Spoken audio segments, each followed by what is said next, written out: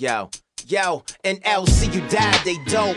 Tire smoke, shorties on the sidelines, heat under their coat, I spit a cantaloupe and watch the drama on my block, enjoying every juicy drop, keeping my eyes up for the cop. Will this shit ever stop? I doubt it.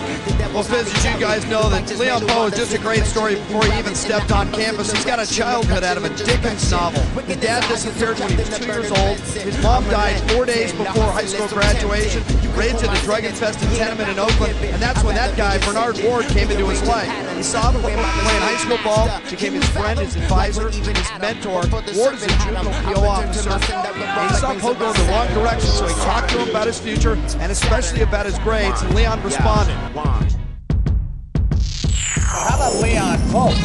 41 points, he had 20 rebounds last night, and Leon Powe had 41 points in a packed tournament game, had 22 rebounds in one game. So I think, everybody around the country, especially coaches, know how good he is. They say, well, he might be a little undersized at about 6'7", 6'8" for a power forward. Leon Powe, unbelievable in this game.